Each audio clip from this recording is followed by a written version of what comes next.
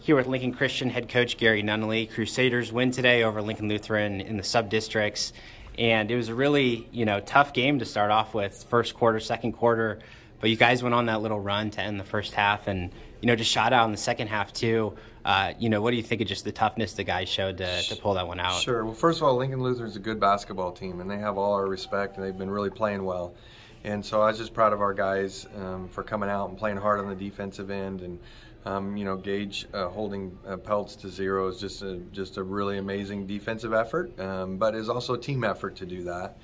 And then we make that run late in the first half with 3 starters on the bench with foul trouble. And so then a credit to our bench and for those guys coming in, and then Ethan Hollenbeck getting that tip at the buzzer, I thought was a big play for us. Oh, absolutely. And I was just really impressed with Cohen. I mean, freshman in a high-pressure situation, and his passing was just great, always looking for Easton, always being aggressive. Yeah. Is that something you kind of coached him to do? Well, you know what? I haven't coached Cohen to do that. He does that really well himself. But he's really continued to mature and understand what we need him to do, and then to come out and do it. So I'm really proud of him. I'm proud of the way he was able to attack their zone and then being able to find Easton or find our shooters, and he just did a really nice job doing that.